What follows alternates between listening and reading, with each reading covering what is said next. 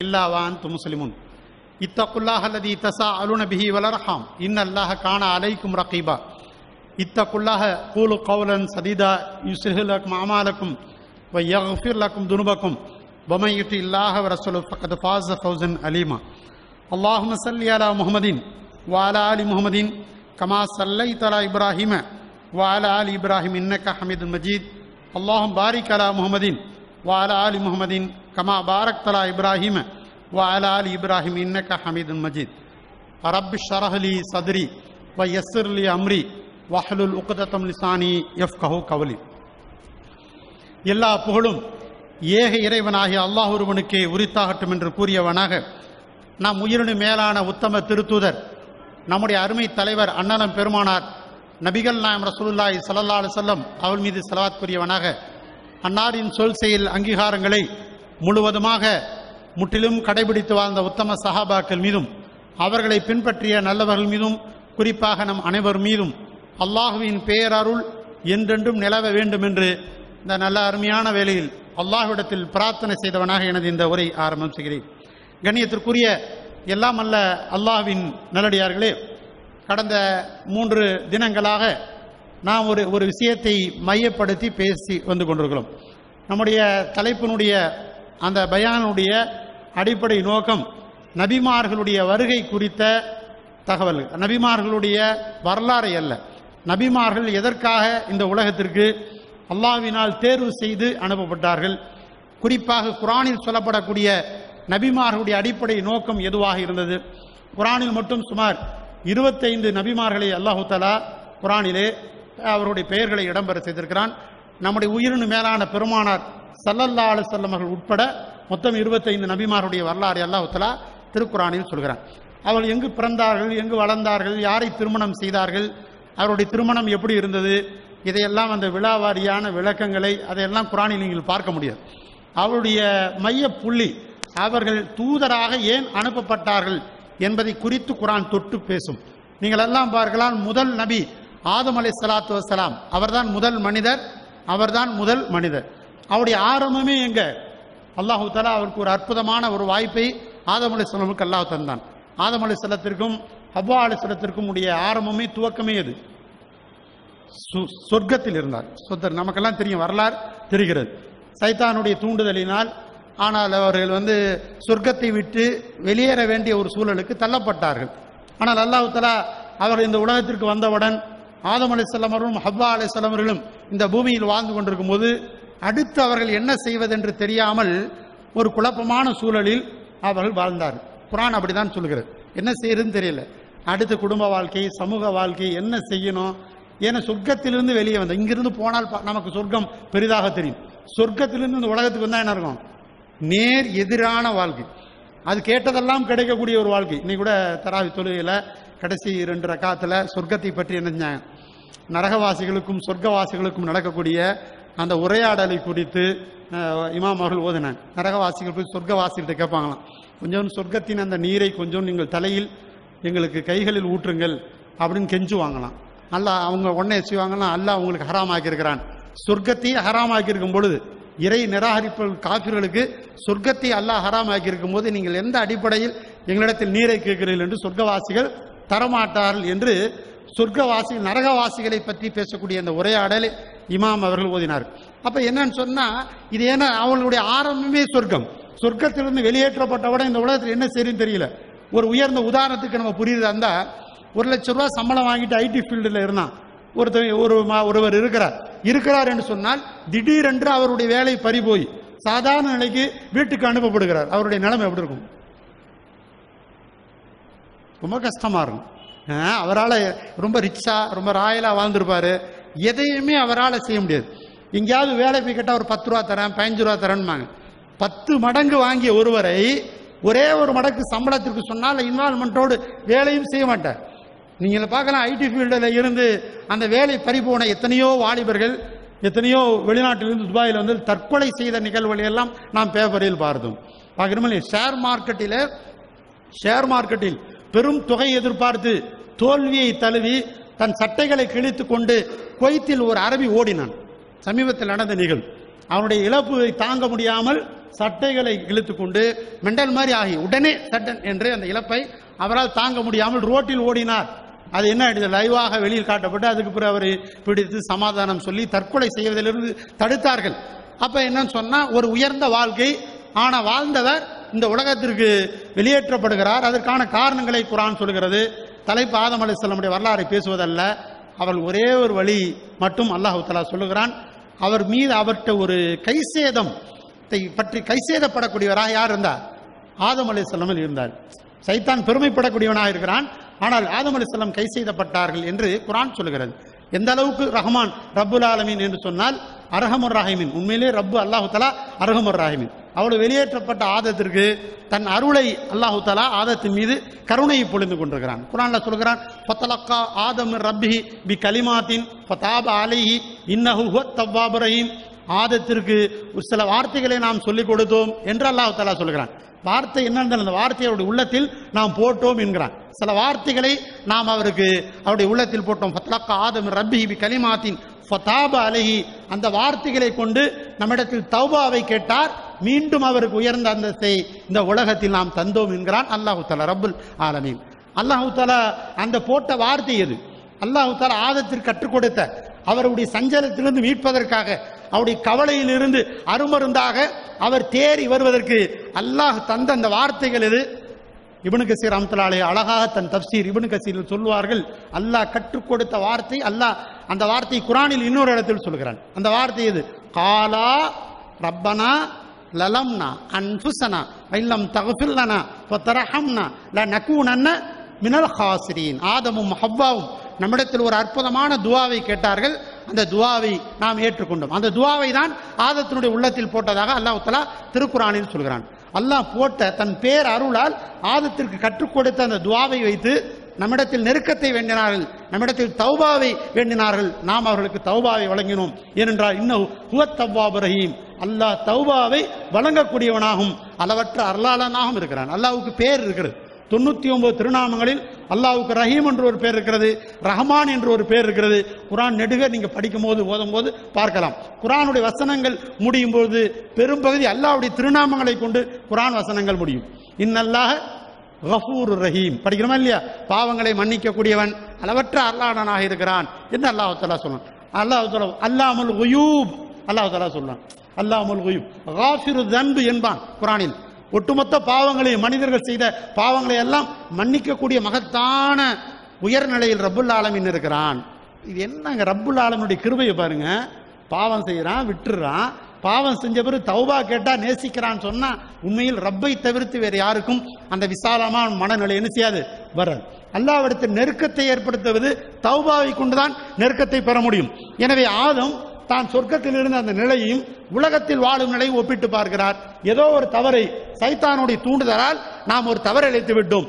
மீண்டும் அல்லாஹ் நம்மை விரும்ப வேண்டும் என்றால், அல்லாஹ் நம்மளை நேசிக்க வேண்டும் என்று சொன்னால், இழந்த சொர்க்கத்தை மீண்டும் பெற வேண்டும் என்று சொன்னால் அல்லாஹ்விடத்தில் தௌபாவின் மூலம் மட்டும்தான் பெற முடியும் என்ற அந்த கைசேதப்பட்ட ஆதம் அலைஹிஸ்ஸலாமுக்கு அல்லாஹ் தஆலா தௌபாவின் வாசலை திறந்து விட்டான். அவர் நம்மிடத்தில் தௌபா கேட்டார் என்று இந்த வார்த்தையை சொல்கிறான். இந்த வார்த்தை என்ன? ரப்பனா லலம்னா அன்ஃபுஸனா வல்லம் தக்ஃபிர் லனா வதர்ஹம்னா லனகூனன்ன மினல் ஹாசிரீன். ரப்பே, நாங்கள் எங்களுக்கு நாங்களே அனிதமடைத்துக் கொண்டோம். ரெஸ்பான்சிபிலிட்டி, சொந்த ரெஸ்பான்சிபிலிட்டி எடுக்கிறாங்க. ஆனா உண்மையில் சொர்க்கத்திலிருந்து வெளியேற்றினவன் யார் வெளியேற்றினான்? சைத்தான் வெளியேற்றினான். ஆதம் அலைஹிஸ்ஸலாம் எல்லாம் அவர் வெளியேற்றப்படுவதற்கு சைத்தான் தான் அடிப்படை காரணம் குர்ஆன் சொல்லுகிறது. ஆனால் ஆதம் அலைஹிஸ்ஸலாம் அவர்கள் சைத்தானை காரணம் சொல்லவில்லை. எங்களுக்கு நாங்களே எங்கள் தலையில் மண்ணை அள்ளி போட்டுக் கொண்டோம் என்று சொல்லுவோமா இல்லையா? அதே போன்று சொல்லுகிறார்கள், ரப்பனா லலம்னா அன்ஃபுஸனா, எங்களுக்கு நாங்களே அனிதம் இழைத்து விட்டோம். ஃபைல்லம் தர்ஹம்னா லனகூனன்ன ஃபைல்லம் தக்ஃபிர் லனா வதர்ஹம்னா லனகூனன்ன மினல் ஹாசிரீன். யா அல்லாஹ், எங்களை மன்னித்து எங்கள் மீது கிருபை பொழியவில்லை என்று சொன்னால் லனகூனன்ன மினல் ஹாசிரீன், நாங்கள் நஷ்டவாளிகளாக ஆகிவிடுவோம் என்று சொல்கிறாங்க. உலகத்தில் வாழ்ற மாதிரி ஒரு நஷ்டம் வேற எதுவும் இல்லை. இந்த உலகத்தில் நாம என்னதான் அறிவுபூர்வமான வாழ்க்கையாக இருந்தாலும் இது ஒரு நஷ்டமான வாழ்க்கைங்க. ஏன்னா சொர்க்க வாழ்க்கை தான் பேரின்பமான வாழ்க்கை. உலாயிக அஸ்ஹாபுல் ஜன்னதி ஹுமுல் ஃபாயிஸூன் குர்ஆன் சொல்கிறது. சொர்க்கத்தை பெற்றவர்கள் தான் பாக்கியம் பெற்றவர்கள், வெற்றியாளர்கள் என்று குர்ஆன் சொர்க்கத்தை வர்ணிக்கிறது. எனவே அந்த அந்த வாழ்க்கை மாதிரி வராது. இந்த வாழ்க்கை வந்து ஓதம சொன்னாங்களே இல்லையா, அந்த வாழ்க்கை எப்படின்னா அந்த சொர்க்கத்தில் இருக்கக்கூடிய உள்ளத்தில் இருக்கக்கூடிய கில்லன் என்கிறார். கில்லன் சொல்ல இல்லையா, ஒரு தப்பான எண்ணங்கள் கூட, ஏதோ ஒரு பொறாமை எண்ணம், தவறான எண்ணங்கள் கூட வெளியே அவர்களை எடுத்து அதை உரிந்து விட்டு தூய்மையான அடிப்படையில் சொர்க்கத்தில் பிரவேசிப்பார்கள். குர்ஆன் சொல்லுது பாருங்க. எனவே அந்த அளவுக்கு எந்தவித யாரை பற்றியும் அது அவன் அப்படி இருக்கிறான் இவன் இப்படி இருக்கிறான்னு கவலைப்படாம சொர்க்கத்தை அனுபவிக்கக்கூடிய ஒரு அற்புதமான வாழ்க்கை, கேட்டதெல்லாம் கிடைக்கக்கூடிய ஒரு அருமையான வாழ்க்கை. அந்த வாழ்க்கை தொலைத்து விட்டோமே என்று கவலைப்பட்டு அல்லாஹ்விடத்தில் தௌபா கேட்டார்கள்.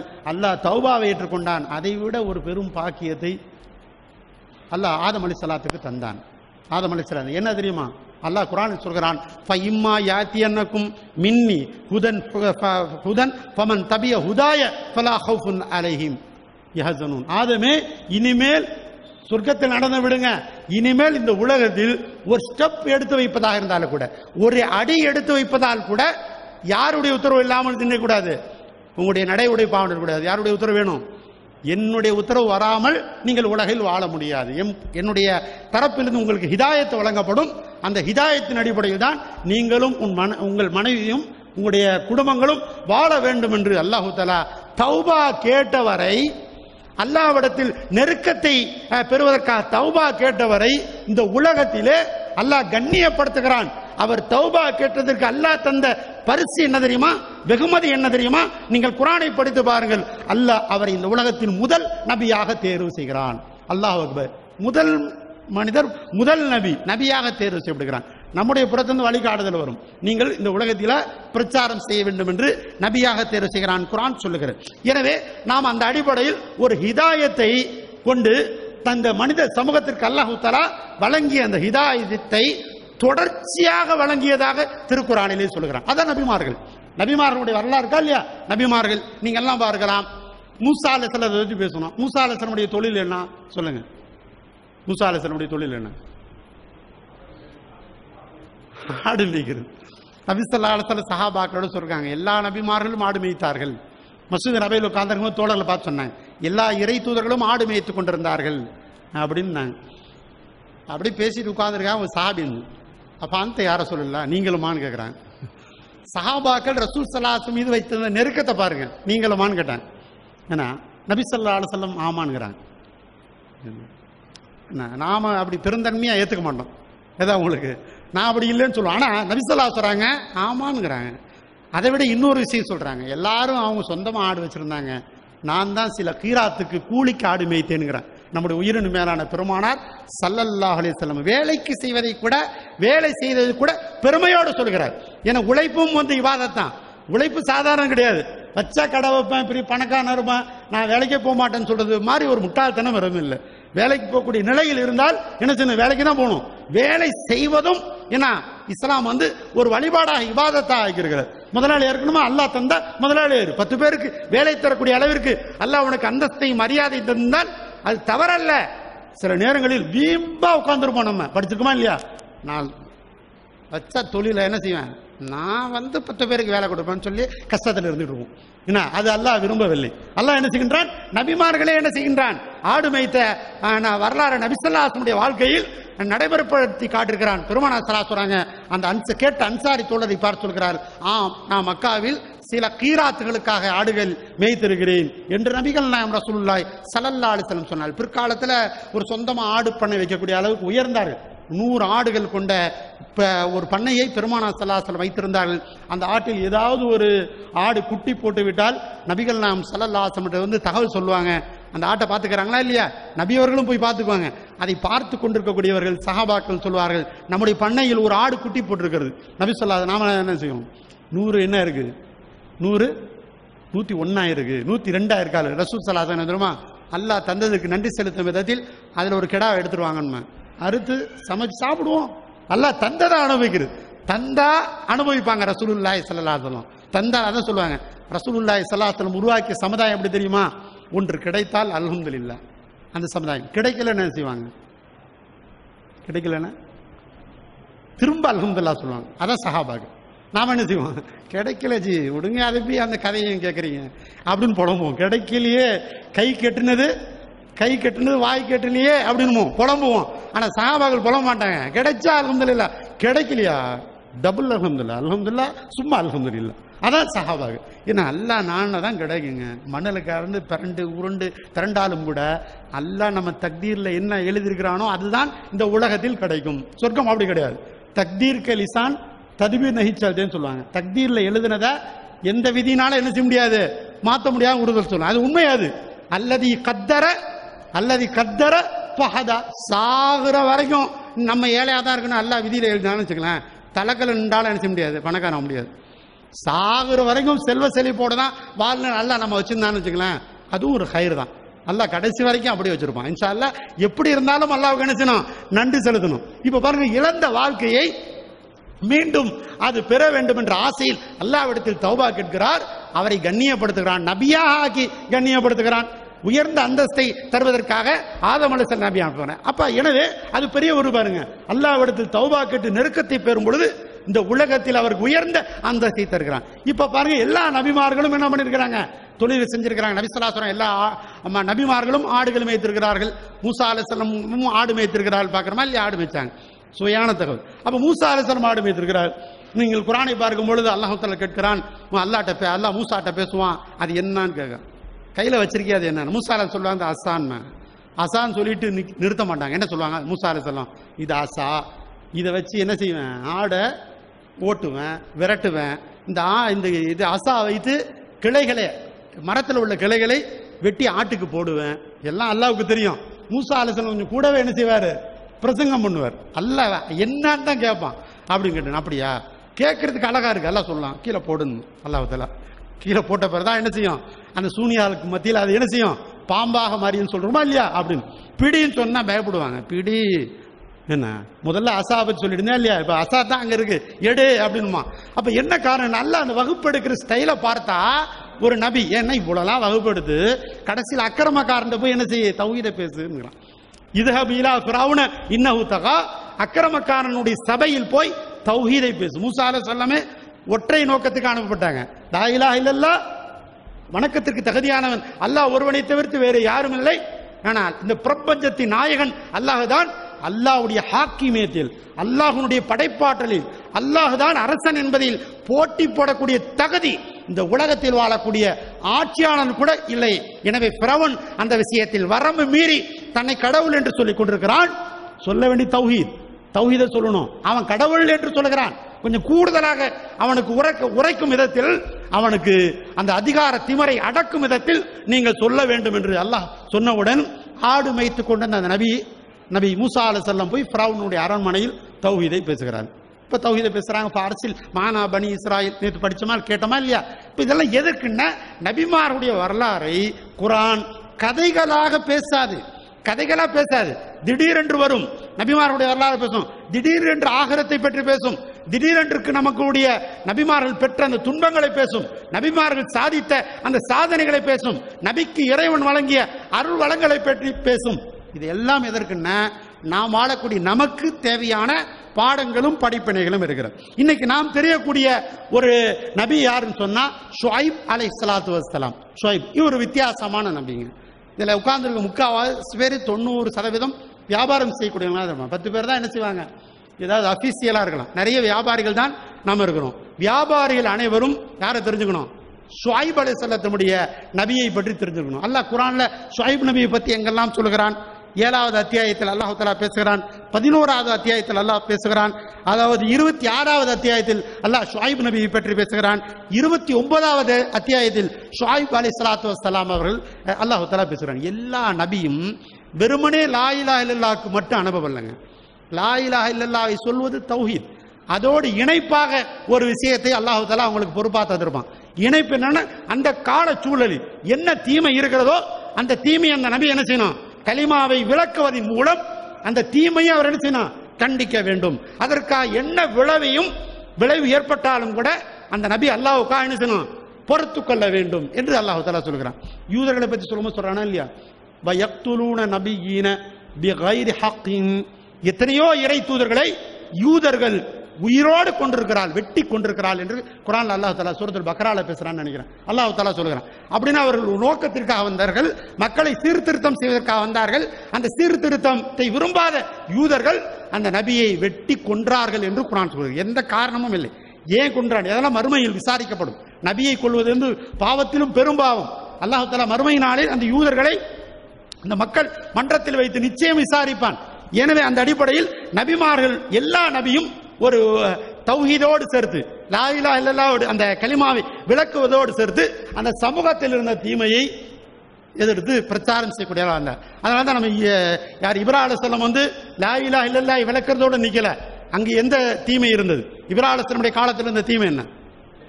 சிலை கலாச்சாரம். அதுக்காக சிலை கலாச்சாரத்தை எதிர்த்தார்கள். சிலை கலாச்சாரத்தை சாகும் வரை இப்ராஹிம் அலைஹிஸ்ஸலாம் அவர்கள் வெறுத்தார்கள்.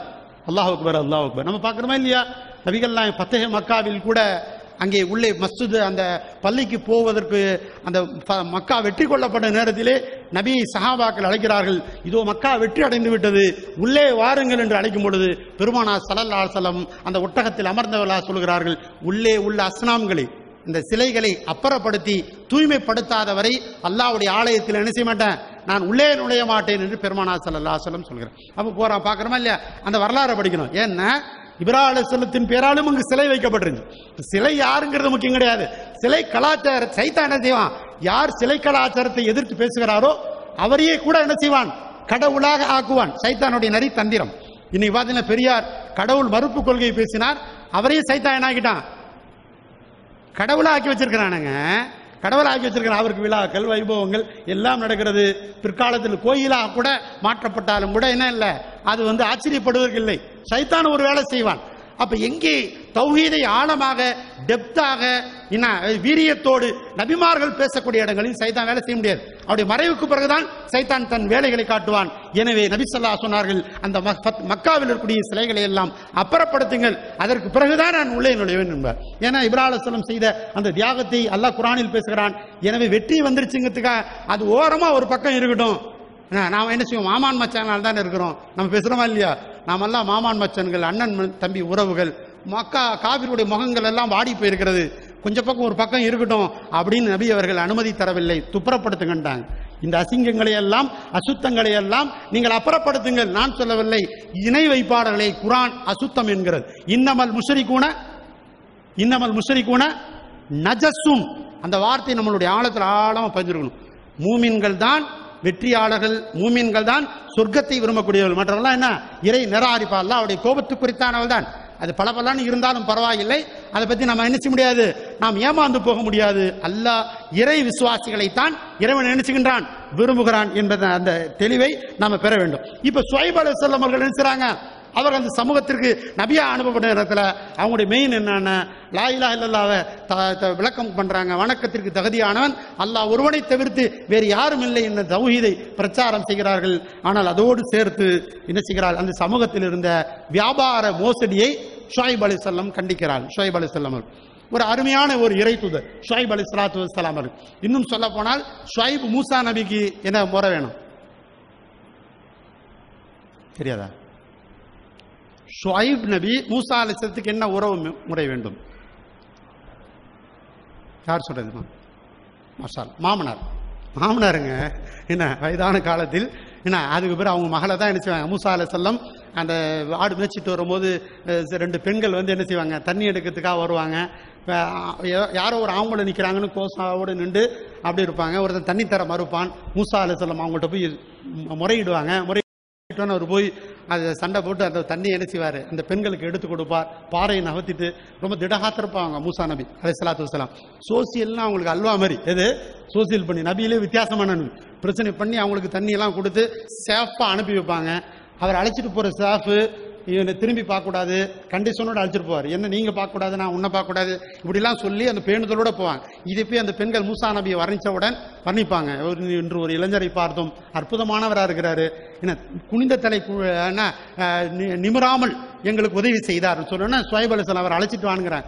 அழைச்சிட்டு வந்து தான் பேசுகிறாங்க, நீங்கள் செய்த பணிக்கு நான் உங்களுக்கு வேலை தர ஆசைப்படுகிறேன். மூசா அலைஹிஸ்ஸலாம் வேலை இல்லாமல் இருந்தாங்க, உங்களுக்கு வேலை தர ஆசைப்படுறேனுங்கிறாங்க. வேலை என்ன வேலை?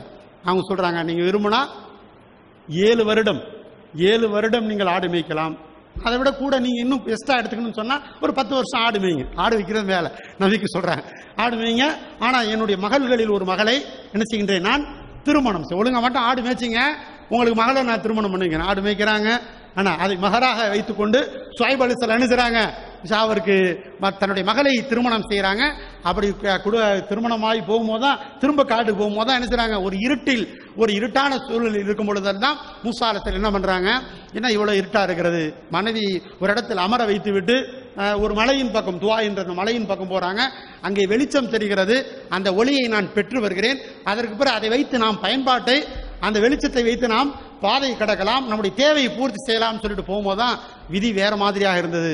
அல்லாஹ் அவரை என்ன செஞ்சான், நபியாக ஆக்கினான். குர்ஆன் சொல்லுதா இல்லையா? அப்போ மூசா அலைஹிஸ்ஸலாம் ஷுஐப் அலைஹிஸ்ஸலாத்து வஸ்ஸலாமுக்கு என்ன முறை வேணும், மாமனார் முறை வேண்டும். அப்ப ஷுஐப் அலைஹிஸ்ஸலாம் அவர்கள் அல்லாஹ் தஆலா குர்ஆன்ல சொல்றான், வைலா மதியன அகாஹும் ஷுஐபன், ஷுஐபை மதியன் வாசிகளுக்கு நாம் தூதராக அனுப்பினோம். அவர் சொன்ன செய்தி என்ன, அல்லாஹ் குர்ஆன் சொல்கிறான், கால யா கௌமி அபுதுல்லாஹ மாலக்கும் மின் இலாஹின் கைருஹு, அல்லாஹ்வை தவிர்த்து வேற யாரையும் கடவுளாக வணங்காதீர்கள் என்று ஷுஐப் அலைஹிஸ்ஸலாம் சொன்னாங்க. அங்கேயும் சிலை கலாச்சாரம் இருந்து எல்லா நபிமார்களும் சிலை கலாச்சாரத்துக்கு எதிராக இணைஞ்சிருக்கிறாங்க, வாய் திறந்து இணைஞ்சிருக்கிறாங்க, பேசியிருக்கிறாங்க. கூட குறைச்சவன் என்ன இருக்கலாம், இப்ராஹிம் அலைஹிஸ்ஸலாமுடைய காலத்தில் நிறைய இருந்திருக்கலாம். சிலையே இல்லாத எந்த பூமியும் இல்லை. ஏன்னா எல்லா இடத்திலும் சைத்தானுடைய என்ன இருக்கு, வேலைகள் இருக்குது. அந்த தௌஹீதுக்கு எதிராக சிறுக்கை வளர்ப்பதிலும், மக்களுக்கு சிறுக்கை காட்டி மக்களை வழிகெடுப்பதிலும் சைத்தான் என்ன செய்கிறான், தன் வேலை செய்து கொண்டிருக்கிறான். அந்த சைத்தானிய அந்த கலாச்சாரத்துக்கு எதிராக எல்லா நபிமார்களும் இந்த பிரச்சாரத்தை பண்ணிருக்கிறான். அப்ப சொல்றாங்க, யா கௌமி அபுதுல்லாஹ் மாலக்கும் மின் இலாஹின் கைருஹு, என்னுடைய சமூகமே, ஷுஐப் அலைஹிஸ்ஸலாம் கேட்கிறான், என்னுடைய சமூகமே வணக்கத்திற்கு தகுதியானவன், அல்லாஹ்வை தவிர்த்து வேறு எதையும் கடவுளாக வணங்காதீர்கள். மரங்கள், செடிகள், இந்த உலோகங்களால், மரங்களால், கற்களால் செய்யப்பட்ட அந்த சிலைகளை எல்லாம் நீங்கள் வணங்காதீர்கள். இவைகளெல்லாம் கடவுள் அல்ல. கடவுள் யாரு, அல்லாஹுதான் கடவுள், அல்லாஹ்வை ஏற்றுக்கொள்ளுங்கள் என்று தௌஹீதை பேசுறாங்க. பேசிட்டு அந்த சமூகத்தில் இருந்த தீமை என்ன தீமை, அளவையில் மோசடி செய்யறது, வியாபார மோசடி செய்யக்கூடியவர்கள், வியாபாரிகள். நம்ம கம்மியாக, நல்ல குர்ஆன்ல சொல்றான், பல இடங்கள் சொல்றான், நீங்க அவர்கள் கம்மியாக இருந்தார்கள், அவர்களை பெருக்க செய்தோம், அவர்கள் பொருளாதாரத்தில் நலிவடைந்திருந்தார்கள், செல்வத்தை வாரி இறைத்தோம், செல்வங்களை நிறைய கொடுத்தோம். ஆனால் இருந்தாலும் கூட அவர்கள் மோசடித்தனத்தில் இருந்து அவர் என்ன செய்யல, அவர்கள் அந்த பொருளை வைத்து மோசடித்தனம் பண்ணி ஏமாற்றி அதை மல்டியாக அதிகப்படுத்த விரும்பினார்கள், அவர்கள் அழித்தோம் என்றெல்லாம் குர்ஆனில் அவருடைய வரலாறை பற்றி சொல்றான். அப்ப இந்த இடத்துல அவர்கள் அடுத்து சொன்ன முக்கிய விஷயம் என்னன்னா, லா தன்குசுல் மிக்யால வல் மீசான், நீங்கள் அளவையிலும் நிறுவையிலும் என்ன செய்யாதீங்க, மோசடி செய்யாதீர்கள். ஷுஐப் அலைஹிஸ்ஸலாம் பிரச்சாரம் செய்கிறார். ஷுஐப் அலைஹிஸ்ஸலாம் வந்து மூசா அலைஹிஸ்ஸலாத்துக்கு மாமனார். லூத் அலைஹிஸ்ஸலாத்தினுடைய வகைரால தான் வர்றாங்க. மகள் வழி பேரன் என்கிறார்கள். யாரு, ஷுஐப் அலைஹிஸ்ஸலாம் அவர்கள். லூத் அலைஹிஸ்ஸலாம் மூத்த நபி. அவர்கள் வந்து ஹோமோசெக்சுவல் ஓரின புணர்ச்சி என்ற மோசமான அந்த கலாச்சாரத்துக்கு எதிராக இருக்கிறார்கள். தௌஹீதோடு சேர்த்து அந்த கொடுமைகளை, அக்கிரமத்தை எதிர்த்து பிரச்சாரம் செய்தார். அது வேற ஒரு வரலாறு. இப்ப ஷுஐப் அலைஹிஸ்ஸலாம் அவர்கள் சொல்லக்கூடிய செய்தி, லா தன்குசுல் மிக்யால வல் மீசான், அளவையிலும் நிறுவையிலும் நீங்க என்ன செய்யாதீங்க, மோசடி செய்யாது. அன்னையிலிருந்து இன்னைக்கு வரை வடிவங்கள் தான் மாறி இருக்கலாம். ஒரு பொருளை அளப்பது, ஒரு பொருளை வாங்குறது விற்கிறது 2 கான்செப்ட்ல தான் இருக்கும். ஒன்று நிற்பாங்க அல்லது அளப்பாங்க. அந்த நிலை வேணா மாறி இருக்கலாம். ஆனால் ஆரம்பத்தில் சாதாரண கைத்திராசில் நிறுத்தாங்க, இப்போ எலக்ட்ரானிக் திராசில் என்ன செய்யணும், நிறுக்கணும். ஆனால் கைத்திராசில் நடைபெறக்கூடிய மோசடியை விட எலக்ட்ரானிக் திராசில் தான் என்ன செய்ய முடியும், நிறைய மோசடி பண்ண முடியும். மோசடி தான், அது மோசடி இருக்கிறது, தராசு தான் மாறி இருக்கிறது, மோசடி இன்னும் இருக்கு, சமூகத்தில் இருப்பதை பார்க்கிறோம். அது மட்டுமல்ல, பாரு, மிக்கியால் என்று சொன்னால் அதை வந்து அளவையில மோசடி செய்வது. மீசான் என்றால் நிறுத்தல் இருக்கா இல்லையா, நிறுத்தலில் மோசடி செய்வதை நீங்கள் விட்டுவிடுங்கள், அப்படி செய்யாதீர்கள் என்று சொல்லிவிட்டு ஷுஐப் அலைஹிஸ்ஸலாம் சொல்றாங்க, இன்னி அராக்கும் பி ஹைரின் வ இன்னி அகாஃபு அலைக்கும் அதாப யௌமின் முஹீத், நான் உங்களை நல்ல நிலையில் பார்க்கிறேன், அல்லாஹ் உங்களை செல்வ செழிப்போடு வைத்திருக்கிறான், போதும் என்ற மனதோடு வாழுங்கள். இதை போய் பெருக்குவதற்காக நீங்க என்ன செய்யாதீங்க, ஏமாற்றி பிசினஸ் செய்யாதீர்கள், வியாபாரம் செய்யாதீர்கள், தலைவையிலும் நிறுவையிலும் அது அவர்கள் நீங்கள் மக்களை ஏமாற்றாதீர்கள் என்று ஷுஐப் அலைஹிஸ்ஸலாம் அந்த மக்களுக்கு பிரச்சாரம் செய்தார். அல்லாஹ் சொல்றாங்க, இன்னி அராக்கும் பி ஹைரி, உங்களை நான் நல்ல நிலையில் தானே பார்க்கிறேன், இது போதாதா, இதை பெருக்கிறதுக்காக நீங்க இப்படி மோசடி பண்ணணுமா, தேவையில்லை. எவ்வளவு காலம் வாழ போறீங்க, கொஞ்ச காலம் தான் வாழ போறீங்க, அது இருப்பதே போதும். அதையே வந்து அதை பெருக்குவதற்காக அல்லாஹ் ஹராமாக்கிய தவறான வழிமுறைகளை நீங்கள் வியாபாரம் செய்யாதீர்கள் என்று அவர்கள் எச்சரித்து விட்டு சொல்கிறார்கள். நான் உங்கள் விஷயத்தை பார்த்தால் நான் கவலைப்படுகிறேன், பயப்படுகிறேன். இன்னி அகாஃப் அலைக்கும் அதாப யௌமின் முகைன். இதே நிலை தொடரும் என்று சொன்னால் அல்லாவின் புறத்திலிருந்து உங்களை சூழ்ந்து கொள்ளக்கூடிய ஒரு அதாப் இறக்கப்படும். அதை யாராலும் தடுக்க முடியாது, என்னாலோ உங்களாலோ தடுத்துக் கொள்ள முடியாது.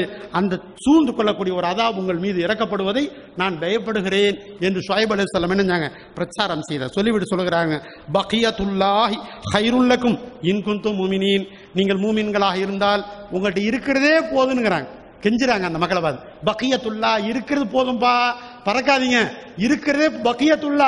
அல்லாஹ் உங்களுக்கு எதை பரக்கத்தா தந்திருக்கிறானோ ஹைருல் லக்கும், அதில் உங்களுக்கு பரக்கத்து இருக்கிறது, நன்மை இருக்கிறது. இன் குன்தும் முஃமினீன், நீங்கள் மூமின்களாக இருந்தால் அது போதும் என்று யார் சொல்றா? ஷுஐப் அலைஹிஸ்ஸலாம் அவர்கள் சொல்கிறார். வமா அன அலைக்கும் பி ஹஃபீல். அல்லாஹ்வுடைய வேதனை வந்து விட்டால் உங்களை பாதுகாப்பவர் நான் அல்ல, என்னாலலாம் பாதுகாக்க முடியாதுங்கிறான் நபி. கடைசி நேரத்தில் கெஞ்சினா கூத்தாடுனா நான் ஏதாவது உங்களுக்கு கேட்டு பெற்றுவேன்னு நீங்க நினைக்காதீங்க. அல்லாஹ்வுடைய நபி என்ன என்னை காப்பாற்றுவான், என்னை நம்பிக்கை கொண்ட இறை விசுவாசிகளை காப்பாற்றுவான். முன்னால் வாழ்ந்த நபிமார்களை அப்படிதான் காப்பாற்றுகிறான்.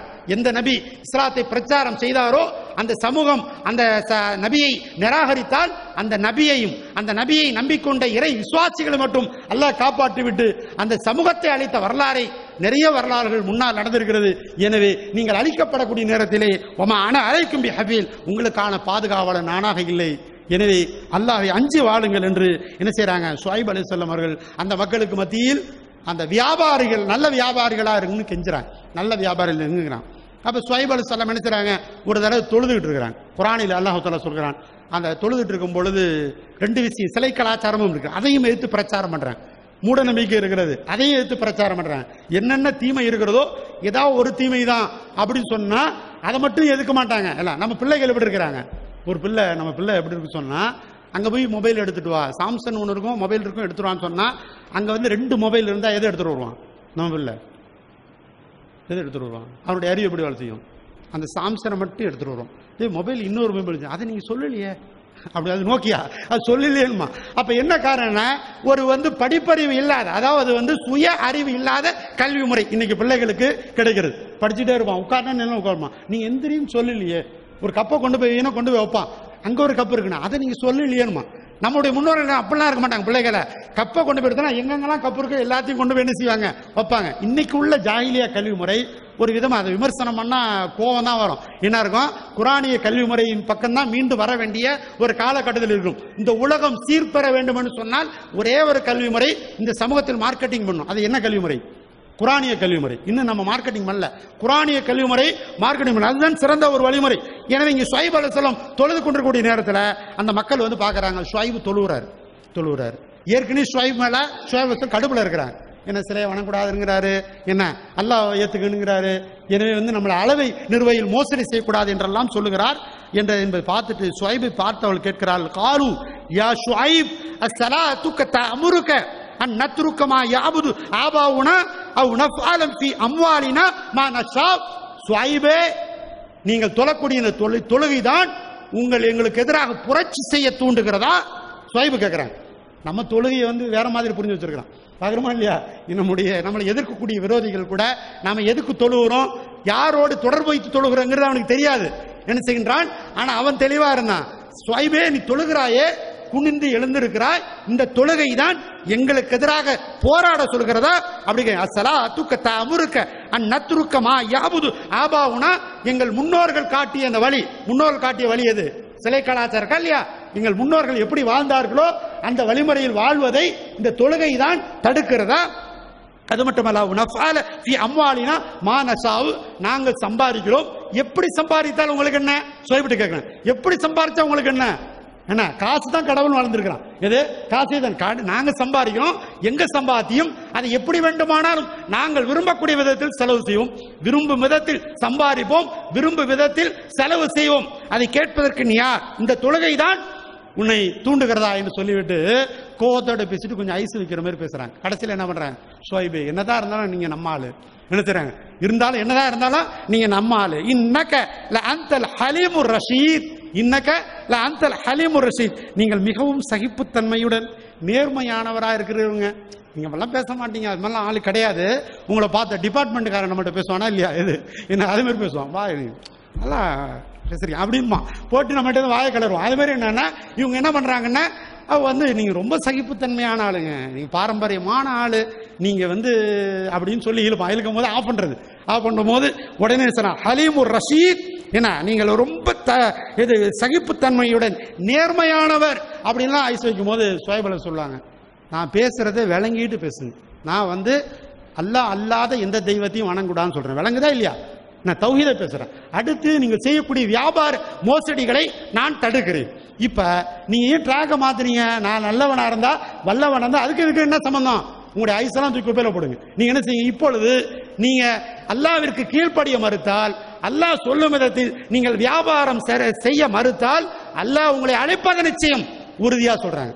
அந்த குளிர்ச்சியெல்லாம் அப்படி என்ன செய்யல, பேசணும்னு அப்படி கவுந்தரல, என்ன செய்றாங்க, அழுத்தம் திருத்தமா சொல்லுகிறார்கள். அதற்கு பிறகுதான் அல்லாஹ் தஆலா அந்த சமூகத்தை அழித்த வரலாறு சொல்கிறான். அது கொடுமையிலும் கொடுமை. நீங்கள் குர்ஆனை படித்து பாருங்கள். நபிமாருடைய தாவத்தை மறுத்த அந்த சமூகத்தை அழிப்பதற்கா இல்லையா அல்லாஹ் கடும் கோபத்தோடு அழிக்கிறான். அந்த சமூகத்தின் மீது அழிக்கிறது முடிவு பண்ணிட்டான். அப்ப ஷுஐபுக்கான தகவல் தரப்பட்டுருச்சு. ஷுஐப் அலைஹிஸ்ஸலாம் அவங்களும் அவங்களுடைய மூமின்களையும் அல்லாஹ் காப்பாற்றுவதற்கான வழிகளை ஏற்பாடு செய்துவிட்டு அந்த சமூகத்தை அழித்தான். குர்ஆன் சொல்லுகிறது சூரா ஹூதிலும் சூரா அன்கபூத்திலும் இன்னும் அத்தியாயங்களில் அல்லாஹ் தஆலா ஆராஃபிலும் அல்லாஹ் தஆலா அந்த நிகழ்வுகளை சொல்லுகிறான். ஒரு மேகத்தை அனுப்புகிறான். மேகம் அப்படியே வருது. மேகம் அப்படியே என்ன செய்து வருகிறது. மேகம் வந்தவுடன் சரியான வெக்கையில் இருக்கிறாங்க அந்த மக்கள். மேகம் வர்றதுக்கு முன்னாடி என்ன இருக்குன்னா வெயில் கொளுத்தி எடுக்கிறது. வெயில் வந்தா இயல்பு எதை தேடும்? வெயில் அதிகமான வெயில் வந்துட்டா எதை தேடும்? மனது இயல்பு என்ன தேடும்? மழையை தேடும். வெயிலா இருக்குங்க, மழை வர மாட்டேதுங்க, கோடை மழை வந்தால் ஒரு அளவுக்கு குளிர்ச்சி தரும்னு மழை தேடுமா இல்லையா? அப்படிங்கும் போது இவர்கள் மழையை தேடுகிறார்கள்.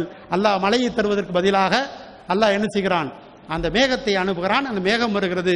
அந்த மேகம் கரும் மேகமாக சற்று நேரம் அப்படியே கரும் மேகமாக வருது. இந்த கிராம மக்கள் எல்லாம், மதியன் வாசிகள் எல்லாம் அந்த மேகத்தின் நிழலில் வாங்க வாங்க கொளுத்துற வெயிலிருந்து நாம் தப்பிக்கலாம் என்று அந்த மேகத்தின் நிழலில் ஒதுங்குகிறார்கள். அல்லாஹ் அந்த மேகத்தின் நிழலை வைத்து அவர்களுக்கு அதாபை இறக்கி அவர்களை அல்லாஹ் ஒட்டுமொத்தமாக அந்த சமூகத்தை ஷுஐப் அலைஹிஸ்ஸலாம் அவர்களையும் அவர்களை நம்பிக்கை கொண்ட ஒரு சிலரையும் தவிர்த்து அந்த சமூகத்தை அப்படியே அல்லாஹ் தஆலா அழித்தான். சரிந்து கடந்தார்கள். அதிகாலை நேரத்தில் பார்த்தால் எல்லா வீடுகளிலும் ஷுஐப் நபியினுடைய அந்த சமூகம், அல்லாஹ் ஷுஐப் நபியை, அந்த அல்லாஹ்வின் தூதரை நிராகரித்த, கிண்டல் செய்த, கேலி செய்த அந்த சமூகம் முற்றாக அழிக்கப்பட்டது என்று அல்லாஹ் தனது திருமறையில் சொல்லுகிறான். அப்ப என்னன்னு சொன்னா, இது குர்ஆன் சொல்லக்கூடிய இதுல நமக்கு என்ன பாடங்க? இதை தராவில ஓதுறோம். எதுக்கு ஓதணும்? சும்மா சொல்லுங்க, எதுக்கு ஓதணும்? எதுக்கு அவர் ஓதணும்? எதுக்கு கால் கடுக்க நாம கேட்கணும்? அவர் ஓய்த்து போறாரு. சரி, அவருக்கு கூட லாபம் இருக்குது, தப்பா விளங்க வேணாம். அவர் ஒரு ஹாபில் வந்திருக்கிறார், அஜத் வந்திருக்காங்கன்னா அவங்களுக்கான ஏதாவது சம்பளங்கள் தரப்படும். அவர் இபாதத்தாகவும் அது அல்லாஹ் எடுத்துக்குவான். அவருக்கான வாழ்வாதாரம். நமக்கு என்னங்க பலன்? நமக்கு என்ன பலன்? இந்த ஓதப்படக்கூடிய வசனங்கள் ஷுஐபை பேசுகிறான், அல்லாஹ் லூத் அலைஹிஸ்ஸலாத்தை பேசுறான், ஹூத் அலைஹிஸ்ஸலாத்தை பேசுறான். இதுல நமக்கு என்ன பாடன்னா, அந்த சமூக தீமை இன்னைக்கும் இருக்கிறதா இல்லையா? அந்த தீமை எதிர்த்து போராட வேண்டிய பொறுப்பும் கடமையும் யாருக்கு இருக்கிறது? நமக்கு இருக்கிறது. நிறைய வியாபாரிகள் காரணம் சொல்வார்கள், ஜி நாங்கள் வியாபாரத்தில் இருக்கோம் ஜி, வியாபாரம் தாவா பண்ண முடியல ஜி அப்படிமா. உங்களை பார்த்தா பொறாமையா இருக்கு, நீங்க அஜத்தா இருக்குங்க, பயான்லாம் பேசுறீங்க, நாங்கள் வியாபாரியா இருக்கிறோம், எங்களுக்கு தாவா பண்ண முடியல. நமக்கு என்ன தெரியல, வியாபாரமே தாவா. வியாபாரி தான் தாவா பண்ண முடியும். சஹாபாக்கள் வியாபாரிகள், இமாம்கள் வியாபாரிகள், நபிகள் நாயகம் ஸல்லல்லாஹு அலைஹி வஸல்லம் அவர்கள் தேர்ச்சியான வியாபாரி. நபி ஆவறதுக்கு முன்னாடி வியாபாரம் செய்தவர். ஹதீஜா ரலியல்லாஹு அன்ஹா இடத்துல நேர்மையான கேஷியராக, நேர்மையான ஊழியராக பணி செய்தவர்கள். நபிகள் நாயகத்துடைய நேர்மையினால் கவரப்பட்டுதான் ஏற்கனவே 2 முறை திருமணமாகி விதவையான அந்த ஹதீஜா மூதாட்டி அவர்கள் பெருமானார் ஸல்லல்லாஹு அலைஹி வஸல்லம் திருமணம் செய்தார்கள். வெறுமனே உடலின் ஆசைக்காக அவர் திருமணம் செய்யவில்லை. அவ்வளவு அப்பழுக்கற்ற தூய்மையான நேர்மையான ஒரு வியாபாரம் செய்யக்கூடிய சதீகுல் அமீன் என்று சொல்லக்கூடிய உண்மை பேசக்கூடிய வியாபாரியாக, நேர்மையாக அமானத்தை பேணக்கூடிய வியாபாரியாக வாழ்ந்து காட்டிய அந்த பெருமானாரை நபிகள் நாயகம் ஸல்லல்லாஹு அலைஹி வஸல்லம் நேசித்து திருமணம் செய்கிறார். அப்படி என்றால் வியாபாரமே தாவாங்க. நமக்கு நிறைய பேருக்கு தெரியாது, வியாபாரமே தாவா. நமக்கு ஒரு வியாபாரி நினைத்தால் தன் கஸ்டமர்கள் அனைவர்களையும் இஸ்லாத்தின்பால் அழைக்க முடியும். வியாபாரம் வேற, தாவா வேறன்னு நம்ம வேற ஒரு ட்ராக்ல போகணும். மதம் வேறு, மதசார்பற்ற நாடுக்கு விளக்கம் தருவாங்களா இல்லையா? மனித வாழ்க்கை வேறு, மதம் வேறு, செக்குலர் இதுன்னு சொல்லுவாங்களா இல்லையா? அதே மாதிரி நம்ம வாழ்றோம். அப்படி இல்லை, நமக்கு அல்லாஹ் எந்த வியாபாரத்தை தந்திருக்கிறானோ அந்த வியாபாரமே தாவா. ஷுவைப் அலைஹிஸ்ஸலாம் வரலாறு அதைத்தான் சொல்லுகிறது. மூசா அலைஹிஸ்ஸலாம் ஆடு மேய்ச்சிட்டு தான் இருந்தாங்க. ஆடு மேய்ச்சிட்டு வரும்போது அந்த பெண்களுக்கு போய் என்ன செய்றாங்க, என்ன தண்ணி எடுத்து கொடுக்குறாங்க. நீங்க வந்து கேட்குறீங்க, நான் ஆடு மேய்ச்சிட்டு இருக்கேன், நான் எதுக்கு உதவி பண்ண முடியும்? அப்படிலாம் கிடையாது. என்ன அப்ப என்னன்னா, நபிமார்கள் தொழிலும் செய்தார்கள், தாவத்துடைய பணிகளும் செய்தார். அப்ப தாவா வேறது இல்லை. அப்ப ஷுவைப் அலைஹிஸ்ஸலாம் அவர்களுடைய அந்த வரலாற்றிலிருந்து பாடப்பட வேண்டிய பாடமும் படிப்பு என்ன தெரியுமா? இந்த இந்துத்துவா, RSS, சங் பரிவார அமைப்புகள் தமிழகத்தில் போனால் நீங்கள் இந்து முன்னணி எடுத்துக்கொண்டால் அதனுடைய வரலாறு என்ன தெரியுமா? முஸ்லிம்களுடைய வியாபாரத்தின் மீது உள்ள வளர்ச்சியின் மீது உள்ள பொறாமையினால் அது உருவாக்கப்பட்டது. வேற எந்த வரலாறும் கிடையாது. ராமகோபாலனுக்கும் அது தெரியும், நமக்கும் தெரியும். அதை மாற்றி நம்ம என்ன செய்யணும்? நாம நேர்மையா வியாபாரம் பண்ணணும். இந்த குர்ஆன் வசனத்தினுடைய பாடங்கள் என்ன? நாம நேர்மையா வியாபாரம் பண்ண. நிறைய பேருக்கு வியாபாரம் நேர்மையா செய்வதை பற்றி தெரியாது. பெருமானார் ஸல்லல்லாஹு அலைஹி வஸல்லம் அவர்கள் வியாபாரிகளை கடுமையாக எச்சரித்தார்கள். ஸல்லல்லாஹு அலைஹி வஸல்லம் அவர்கள் எந்த அளவுக்கு என்று சொன்னால், வியாபாரிகள் அல்லாஹ்வுடைய மகத்தான பேரருளால் அருள் குறித்தார். ஸல்லல்லாஹு சொன்னார்கள், குல்லு துஜ்ஜாரி ஃபுஜ்ஜாருன், நிறைய வியாபாரிகள் பாவிகளாகவே இருக்கிறார்கள். நபிகள் நாயகம் எச்சரித்தார், நிறைய வியாபாரிகள் பாவிகளாக இருக்கிறாங்க. ஏன்னா வியாபாரம் எப்படி செய்யறது தெரியாது. முடிச்சிடறேன், 5 முடிச்சிடறேன். அப்ப வியாபாரம் எப்படி செய்யறதுன்னு நினைச்சாது தெரியாது. பாவம் செய்கிறான்னு சொன்னா வியாபாரம் பொருளை, பாவமான பொருளை விற்கல, அவனுடைய வியாபார முறை பாவமா இருக்குது. போய் பேசுறாங்க, தேவையில்லாமல் போய் சத்தியம் பேசுவாங்க. 20 ரூபா பொருளை அவர் கஸ்டமர் கேட்பாரு, அவர் 50 ரூபாய்க்கு 100 ரூபாய்க்கு கூட விற்கலாம். அது லாபம் வைக்கக்கூடிய அனுமதி இஸ்லாம் தந்திருக்கிறது. தேவையில்லாம போய் சொல்லுது, இது எனக்கு வந்து அடக்கமே 25 ரூபா அப்படிங்கிறது. அடக்கமே 25 ரூபா, நான் உங்களுக்கு 30 ரூபாய்க்கு மேல என்ன வேணா ஒரு 5 ரூபா மார்ஜின், வாங்கினது 20. ஏன்னா இந்த தேவையற்ற பொய்களை சொல்வதை பெருமானார் கண்டித்தார்கள், சொன்னார்கள். நேர்மையாக வியாபாரம் செய்வதை நபிகள் நாயகம் ஸல்லல்லாஹு அலைஹி வஸல்லம் சொல்லிக் கொடுத்தார்கள். அத்தாஜிரு சதீகுல் அமீன் மஅல் அன்பியாஇல் கிராம், நேர்மையாக வியாபாரம் செய்யக்கூடியவர்கள் உடைய அந்தஸ்து மறுமை நாளில் என்ன தெரியுமா? மறுமை நாளில் என்ன? நேர்மையாக வியாபாரம் செய்யக்கூடிய அந்தஸ்து மறுமை நாளில் நபிமார்களோடு இருக்கும் பாக்கியத்தை பெறுவார். நபிமார்களுடைய வரலாறு தான் இதெல்லாம் சொல்றான். அந்த நபி நேர்மையாக ஒருவர் வியாபாரம் செய்கிறான்னு சொன்னால் நாளைக்கு மறுமை நாளில் அவர் யாரோட நிற்பார்? ஷுவைப் அலைஹிஸ்ஸலாம் பக்கத்தில் இருப்பார். தீமைகளுக்கு எதிராக போராடியவர், சிலை கலாச்சாரத்துக்கு எதிராக போராடியவர், இப்ராஹிம் அலைஹிஸ்ஸலாம் அருகில் என்று கை கொடுத்து கொண்டு பேசிக்கொள்ளக்கூடிய பாக்கியத்தை, இதெல்லாம் ஆசைப்படுங்க, இதெல்லாம் ஆசைப்படுங்க. இந்த இளவு எடுத்த இந்த உலகத்தை காலை இருந்துச்சு சாயங்காலம் வரைக்கும் இதையே தான் நம்ம பிளான். எப்படி வாழ்றது, எப்படி எந்திரிக்கிறது, நோம்பு நாள இன்னும் துணி எடுக்கலையே, இன்னும் மணி எடுக்கலையே, ஏத்திக்கா போறது, அதை என்ன செய்யலாம், அதை பத்தினா இல்ல. பிந்திய பத்திர போய் எங்க ட்ரெஸ் எடுக்கலாம், ஏன்னா அப்பதான் ஆஃபர் போடுவானுங்கிறோமா இல்லையா? இப்ப என்னன்னு உலகம் நமக்கு பெரிதாக தெரிகிறது. உலகம் வந்து வியாபாரம் செய்த அந்த வியாபாரத்தின் மூலம் நீங்கள் தாவா களமாக ஆக்க முடியும். இன்ஷா அல்லாஹ் செய்யலாமா? இன்ஷா அல்லாஹ் அடுத்தடுத்து சந்தர்ப்பங்கள் கிடைத்தால் நம்முடைய அருமை சஹாபாக்கள் நேர்மையாக வியாபாரம் செய்ததினால்தான் நீங்களும் நானும் முஸ்லிம்களார்கள். இந்தியாவில் வியாபாரத்தின் மூலம் இஸ்லாத்தை வித்திட்டவர்கள் சஹாபா பெருமக்கள். எனவே ஷுவைப் நபியினுடைய வரலாற்றிலிருந்து பெற வேண்டிய பாடம், முஸ்லிம் என்றால் அவன் நேர்மையாக தான் வியாபாரம் பண்ணணும். அவனுடைய வார்த்தையிலிருந்து நினைச்சாது போய் வராது, கஷ்டமா இருக்கும். ஒரே ஒரு செய்தியை சொல்லி நான் முடிச்சிடறேன். 2 பேர், ஒரு சின்ன உதாரணம், 2 பேர் கோழி கடை வச்சிருக்கிறாங்க முஸ்லிம். 2 பேர் கோழி கடை வைக்கிறாங்க அட்டண்டயத்தில். ஒருத்தர் பெரிய கோடீஸ்வரனா ஆயிட்டார் இன்னைக்கு மதுரையில், பெரிய பணக்காரர். இன்னொருத்தர் பார்த்தோன்னா கடையை மூடிட்டு நடுத்தருக்கு வந்தார். என்ன காரணம்? நான் யோசனை பண்ணி பார்த்தேன். இந்த கடையை மூடிட்டு வந்தாரா இல்லையா, அவர் யாரு? நேர்மையான வியாபாரம். என்னென்ன கோழி கடை வச்சிருக்கிறாரு, வச்ச உடனே ஃபர்ஸ்ட் நாளே 2 கோழி அவுட்டு. என்ன பெரிய லாபம் கிடைக்காது கோழியில். ஏன்னா 2 கோழி இறந்துருச்சு. ஒரு முஸ்லீம் செத்த கோழி என்ன செய்ய மாட்டாங்க, அறுக்க மாட்டான். மறுநாள் கடை தந்துருக்கிறாரு, 3 கோழி இறந்துருக்கு. அப்படியே வரிசையா இருந்து பார்த்துருக்காரு, லாபத்தை கணக்கிட்டு போய் ஒண்ணுமே கடை மூடிட்டு போயிட்டார்.